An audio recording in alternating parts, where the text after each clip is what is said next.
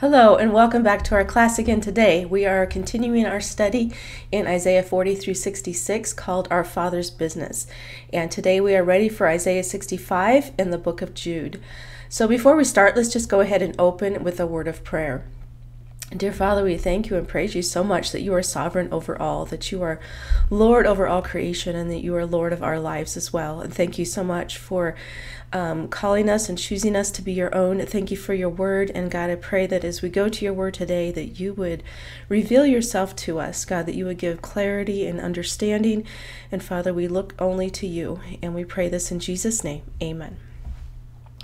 Okay, go ahead and get your Bibles and you can follow along in the book of Jude. But I've titled this one Upholding Truth because once again, and I sound like a broken record here, but once again we are talking about upholding the truth in the midst of these false teachers that are trying to tear down the truth and trying to be very deceptive actually in their manner, the way that they seek to introduce their falsehood into the body of Christ. And so it's really important that we uphold the truth, and we're going to find out ways that we do that as we go through this lesson today. But to start with, Isaiah 65 is really an answer, God's answer to Isaiah 64. And so I want to go back to Isaiah 64 briefly and just mention that, in Isaiah 64, the people are calling out to the Lord, why aren't you answering us? Why aren't you coming to our help and our aid? And yet the people insist on living in such a way that displeases God, and they are living by their own way in their own terms, and they want Jesus to be this person that they've created in their own minds rather than who he really is. And so Isaiah 64:12 says, after this, all this, Lord, must you still refuse to help us? Will you continue to be silent and punish us? And God gives this answer in Isaiah 65. And he says, the Lord says, I was ready to respond, but no one asked for help. In other words, they didn't want the kind of help that God was offering them. I was ready to be found, but no one was looking for me. I said, here I am, to a nation that did not call on my name. And we see here the gospel is front center.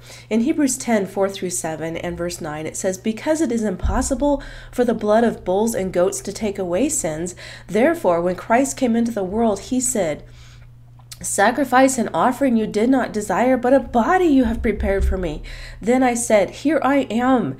It is written about me in the scroll. I have come to do your will, O God. And then it says it again later down in the passage. It says, here I am. I have come to do your will. And Jesus is presenting himself before us saying, I am right here. I am the gospel. This is what you need.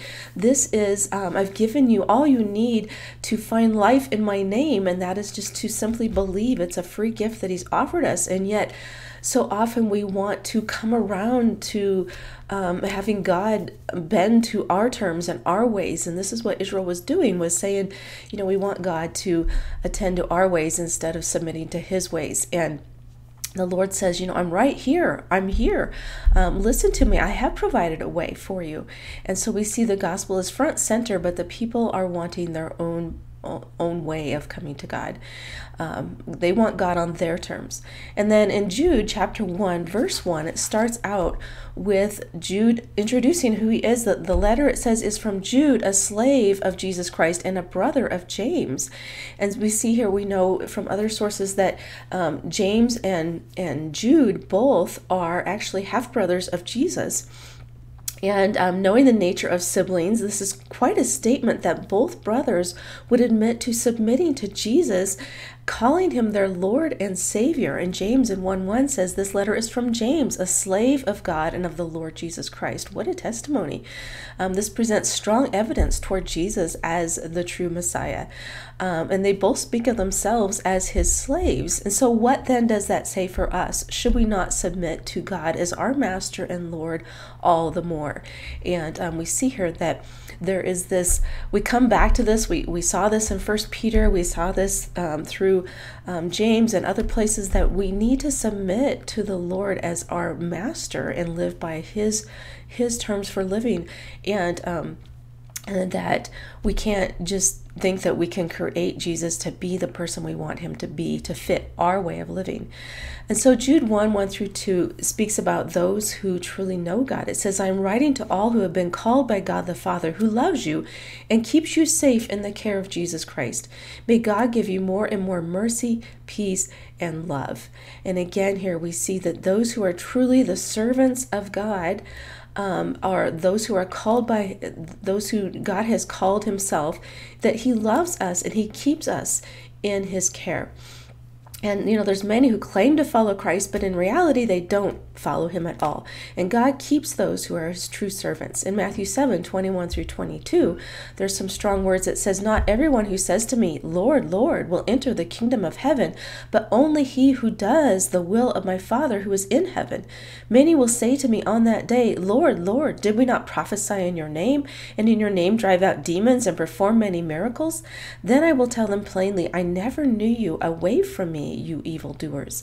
And so we have to make sure that we truly know God and are saved only by the work of Christ, by his death and resurrection on the cross, by his blood shed for us, that by trusting in that, believing that we have done wrong, that we need him, that we need a Savior, that there's no work that we can do of our own to be saved, only by the work of Christ. And Isaiah 65 verses 2 through 3, it speaks of this as well. It says, all day long I open my arms to a rebellious people, but they follow their own evil paths and their own crooked schemes. All day long they insult me to my face by worshiping idols in their sacred gardens. They burn incense on pagan altars. And so God is saying, here I am. I'm right before you. Just simply come and receive the gift of salvation that I have offered you. And so in Jude 1 verse 3, it speaks about this gospel that remains the same. It says, dear friends, I had been eagerly planning to write to you about the salvation we all share, but now I find that I must write about something else, urging you to defend the faith that God has entrusted once for all time to his holy people. So God has entrusted the gospel to us one time. He only had to die once for the sins of all people, and it was for all time. And the gospel does not change. Jesus Christ is the same yesterday, today, and forever. And so if a false teacher is coming along and introducing a new doctrine, we know that we need to be careful, because it's probably not true, because the gospel doesn't change. And God has entrusted this gospel to his holy people. He's called us out to be holy. And the same message and the same fruit, salvation that leads to holiness. And so in Jude 1:4, it goes on to say, I say this because some ungodly people have wormed their way into your churches, saying that God's marvelous grace allows us to live immoral lives. And so these that are ungodly, who are the false teachers, they worm their way. That phrasing is kind of creepy to me, that they worm their way by deception into our churches and saying that we can live however we want, that we can live immoral lives. And yet the condemnation of such people was recorded long ago, for they have denied our only Master and Lord, Jesus Christ. We call him Lord and Master. Is he truly our Lord? Is he the boss of our lives? And these people that worm their way into the churches and say that you can live however you want, they refuse to submit to Christ as their Master and Lord. And so Isaiah 65, 4 through 5 speaks again. It says, at night they go out among the graves, worshiping the dead. They eat the flesh of pigs and make stews with other forbidden foods. Yet they say to each other, don't come too close or you will defile me. I am holier than you. These people are a stench in my nostrils, an acrid smell that never goes away. And so we see here that false teachers, they're promoting lies in the church, and they're subtle lies. They're sneaky while they claim to be holy. And, we're called not to live by lies, but by truth. And because these false teachers live by their own terms, then they're always seeking to prove their own goodness. And their goal is to prove themselves. And yet our goal is not a good life achieved by self-effort, but rather a life that is lived in Christ. That is our goal. And And here we see that these are prideful too. They claim that they are holier than others, or better than others, superior. Again, thinking they have secret knowledge makes people feel that they are superior, and God calls us to humility as well. And so their judgment is sure. And in Isaiah 65 speaks of this, as well as does Jude, that the judgment is a sure thing. Isaiah 65, 6-7 says, "Look, my decree is written out in front of me. I will not stand silent. I will repay them in full. Yes, I will repay them, both for their own sins and for those of their ancestors, says the Lord. For they also burnt incense on the mountains and insulted me on the hills. I will pay them back in full." And so we see here that the judgment is a sure thing. And we have examples of God's judgment upon the ungodly, but of course all in his time. And these examples are found in Jude, mentions them from Old Testament examples, Jude 1, 5-6. "So I want to remind you, though you already know these things, that Jesus first rescued the nation of Israel from Egypt, but later he destroyed those who did not remain faithful. And I remind you of the angels who did not stay within the limits of authority God gave them, but left the place where they belonged.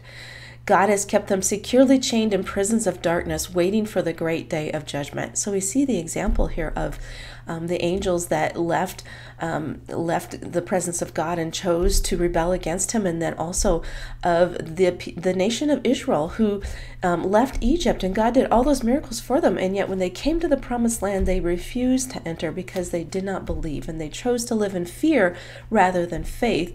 And so these were destroyed. They were left to wander in the desert for 40 years until all that generation had passed away, and then their children, God brought their children into the promised land. But that was as an example of God's judgment upon those who refused to believe.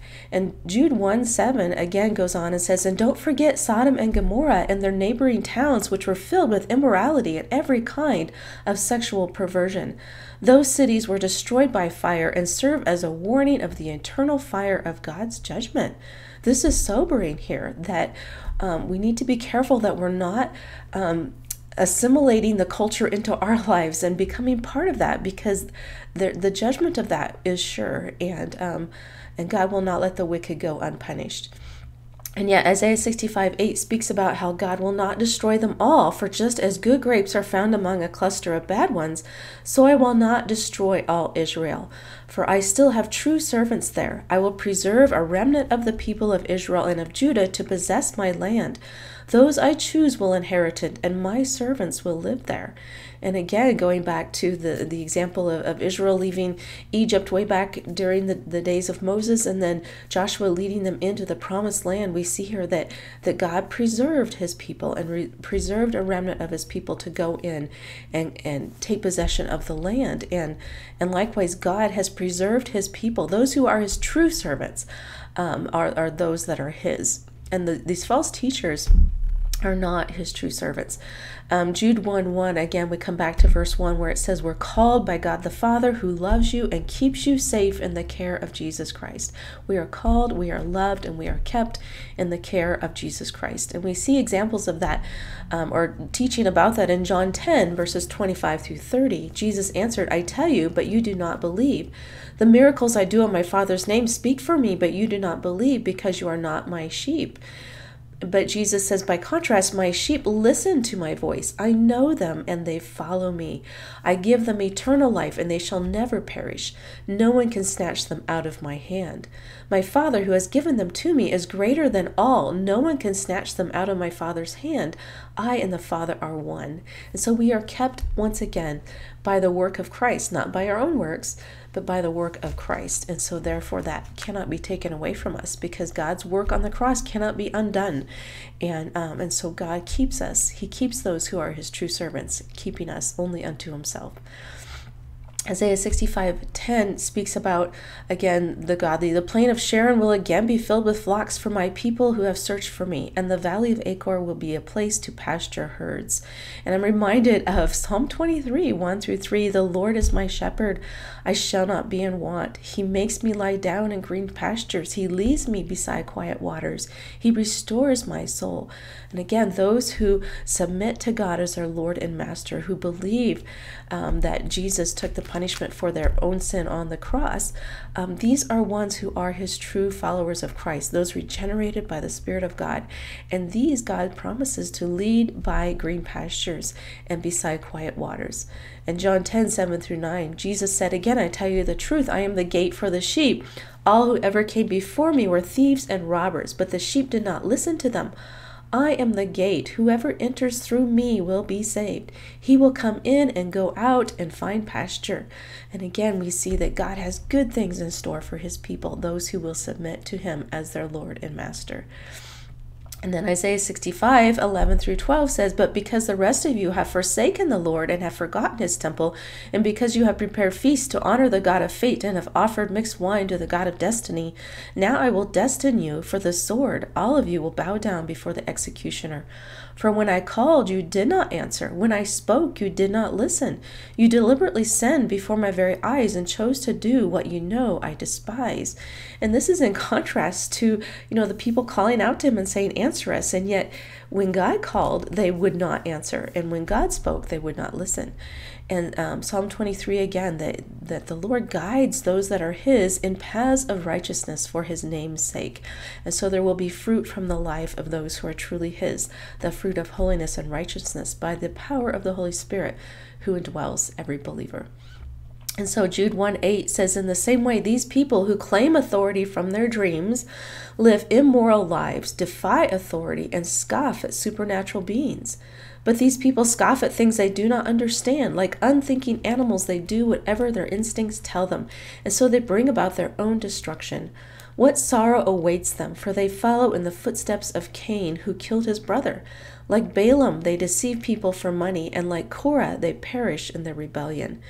And so he gives examples here of Cain and Balaam and Korah, who all rebel against the Lord and have impure motives for what they are doing.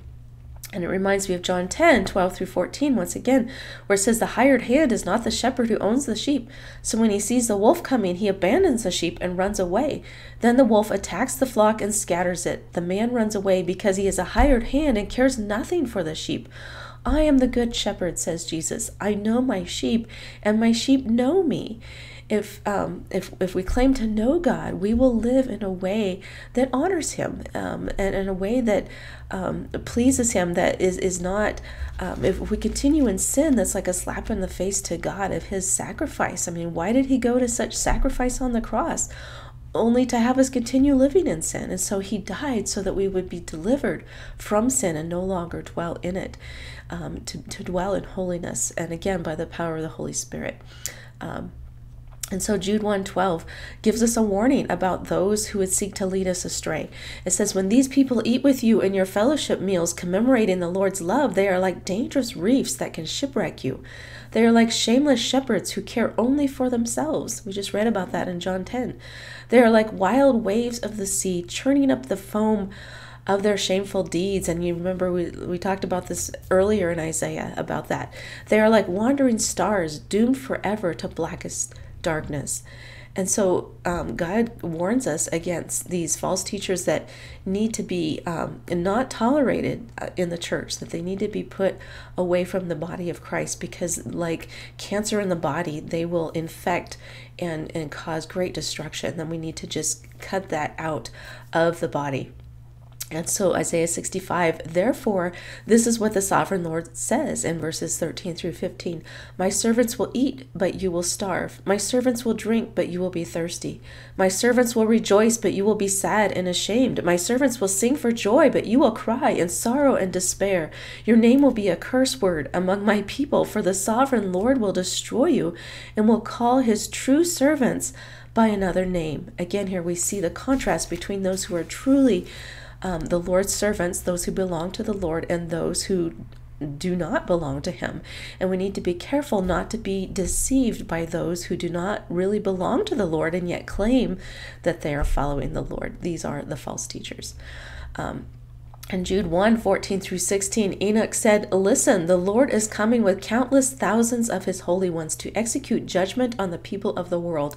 He will convict every person of all the ungodly things they have done and for all the insults the ungodly sinners have spoken against him.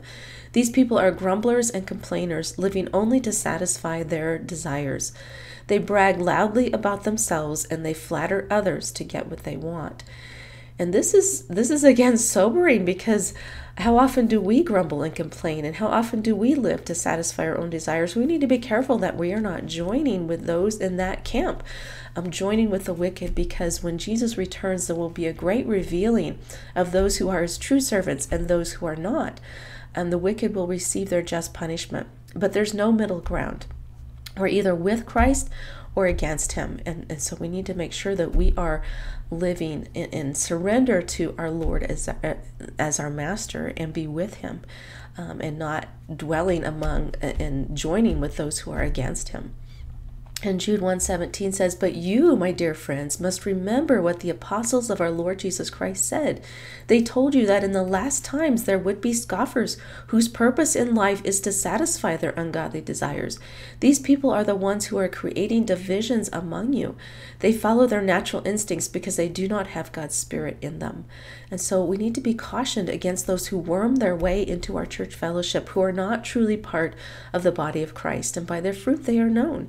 And we need to see that these who cause divisions in the body of Christ are not ones who are with Christ at all, and be watching out for that. And so that's kind of our defense, but what's our offense? And our offense is to build, pray, and to wait. And Jude 1:20 says, "But you, dear friends, must build each other up in your most holy faith. Pray in the power of the Holy Spirit, and await the mercy of our Lord Jesus Christ, who will bring you eternal life. In this way, you will keep yourself safe in God's love." And reminds me of John 15:9-10, where it says, "As the Father has loved me, so have I loved you. Now remain in my love. If you obey my commands, you will remain in my love." So God calls us to remain close to him, to draw near to God, and he will draw near to us, James 4.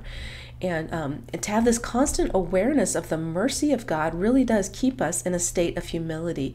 The moment we think that God it owes us something, or the moment we think that we deserve something, then pride creeps in, and all of a sudden we live in a way that is not grateful or is unthankful. And so we have to have this constant awareness of the mercy of God to keep us in the state of humility. And then in that state of humility, we know that we have a great need for God, and we pray for the Holy Spirit to empower us to live and dwell in holiness. And so we build each other up in the Lord. We encourage one another. We pray by the power of the Holy Spirit, and we wait for his return. This world is not our home, and we don't want to get too attached here, because our true home is in heaven. So we eagerly await for the return of Christ. And then as we seek peace with one another and in the body of Christ, we have to be careful that it's not at the expense of holiness or of truth. And Jude 1:22 speaks about, you must show mercy to those whose faith is wavering. Rescue others by snatching them from the flames of judgment.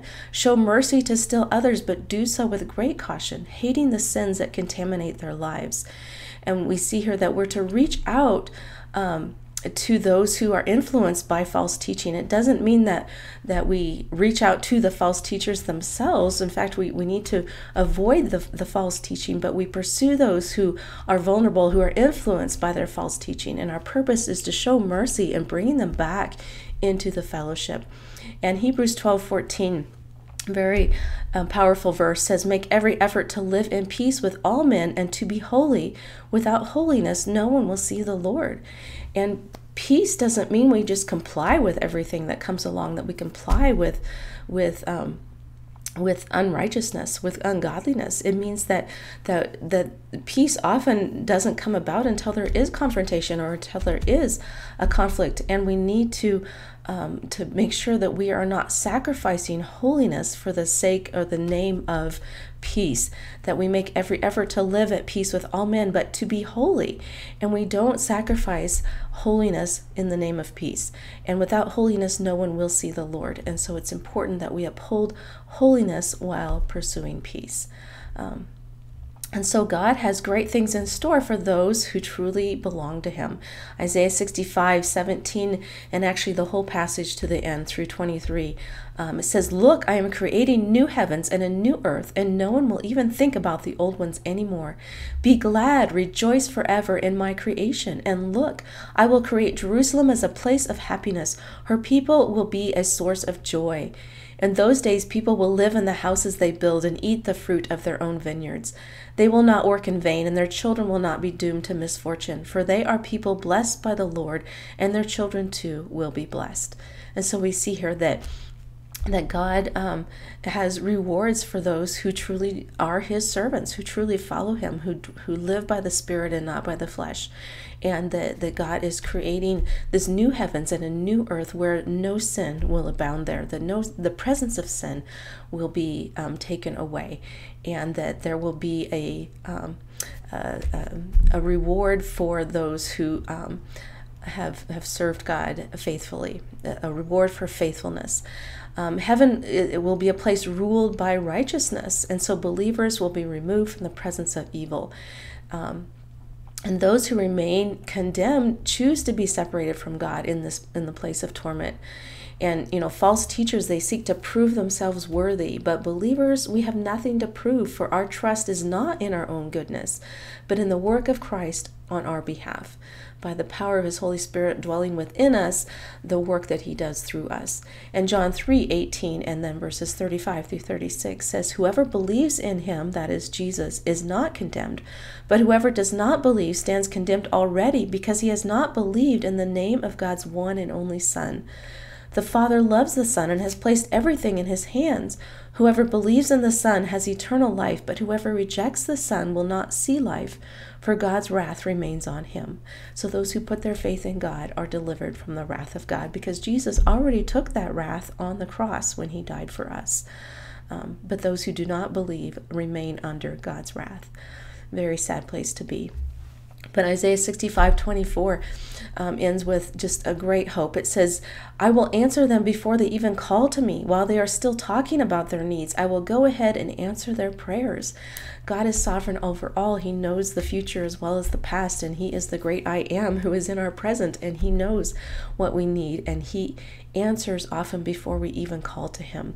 He is eager and willing to answer those who are truly his own, who call on his name in truth. And this is in stark contrast to those who claim to follow Christ, but in reality don't know him at all. And so it is God who keeps us secure in his hand. We look only to him as Lord and Master over our lives. And Jude 1:24 through 25 ends with this glorious promise.